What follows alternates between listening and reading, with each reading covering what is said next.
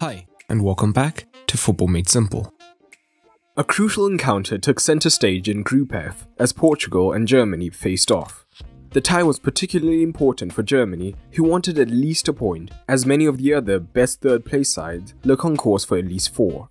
In the end, the thrilling match ended 4-2 to Germany, thanks to Diaz and Guerrero own goals, as well as Havertz and Gosens, whilst Ronaldo and Jota netted for Portugal.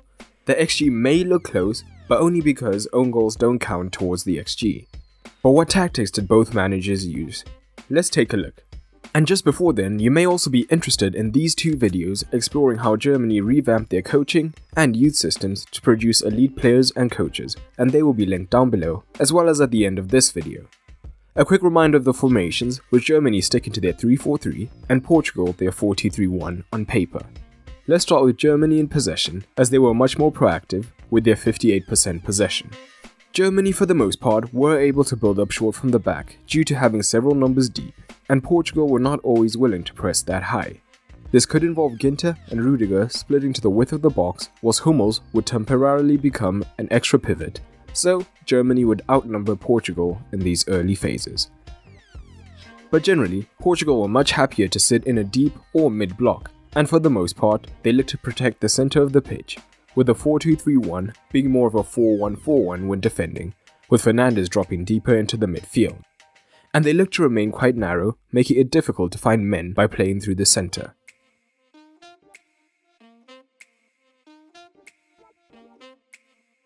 In addition, when Gundogan or Kroos in particular got on the ball, one of the central midfielders could easily break rank to apply pressure.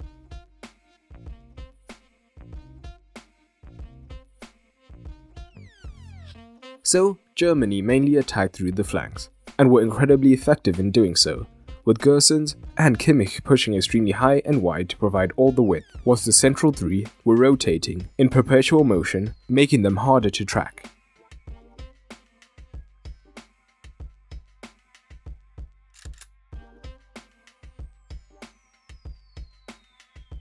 And in this match, Portugal generally struggled due to the fact that their back 4 was often outnumbered against this front 5. So, Germany could overload the left-hand side with the pivots moving wide to join the wing-back, whilst the front 3 had also shifted across.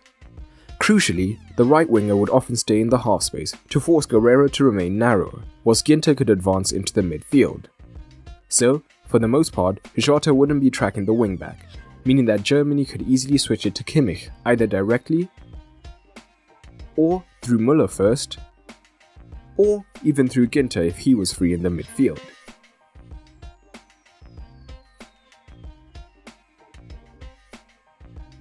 This even leads to an early disallowed goal.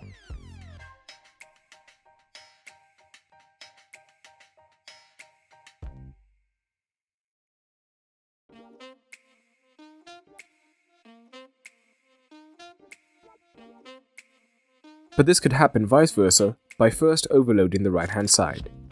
In the first phase, only Ronaldo was pressing, so Germany wouldn't need the spare third centre-back. So, they often pushed Ginter higher on the right-hand side, and the near-side pivot, Kimmich and the 2 forwards would create an overload on the right, which would then free Gosens to make the late run into the box, which we saw a lot of.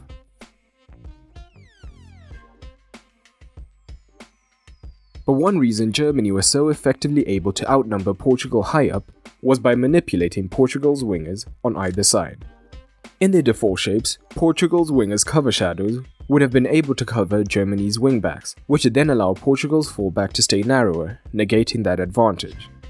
But Germany's wide centre-backs when on the ball would often draw the Portugal winger higher, meaning that their fullback was now 2 versus 1 down, allowing Germany to combine in the final line.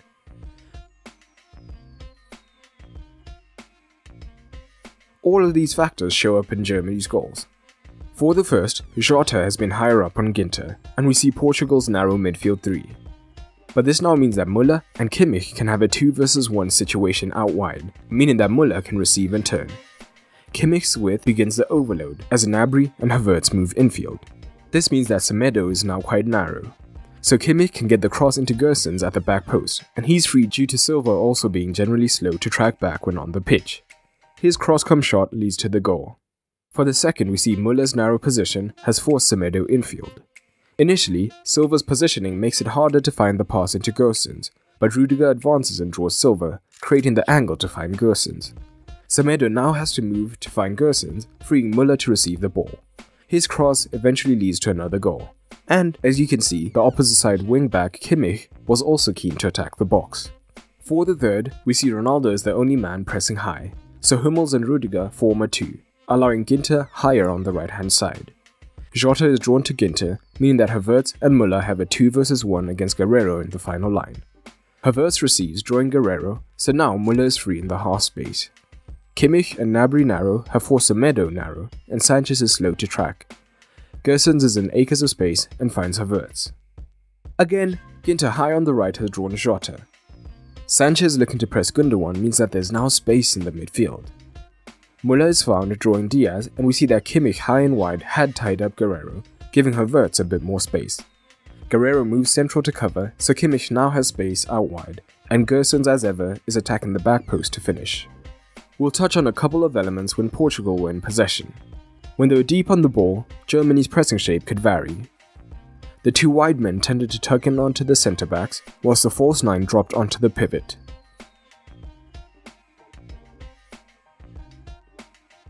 And Portugal could shift to a double pivot to help alleviate this pressure by providing an extra option, whilst also getting Bruno between the lines. However, one of Germany's pivots would be easily able to move forward to cover this. This did make building through the centre tricky at times. So Portugal would often look to play down the flanks, and at times Germany were reluctant to push Kimmich up to press, as it would leave Ginter 1 vs 1 against the pacier and trickier Jota. But when they were chasing the game, they looked to do this more, with the pivot being sure to cut off any central options. But higher up the pitch, the natural concern for Germany would have been that there would have been 3 vs 2 down in the midfield. But by having Gnabry deep at times, that evened things up. Alternatively, Rudiger, as we have often seen him with Chelsea, was aggressive in marking any midfielders drifting between the lines, thus evening things up. Overall, it was a convincing win for Germany, as they showed much more attacking impetus and now look in an excellent position to qualify. But still, nothing is guaranteed, as Hungary have shown themselves to be a good team.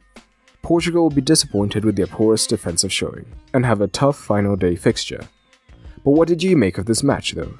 Drop it down below. And if you want even more content, whilst helping to support the channel, consider checking out my Patreon at patreon.com/footballmadesimple.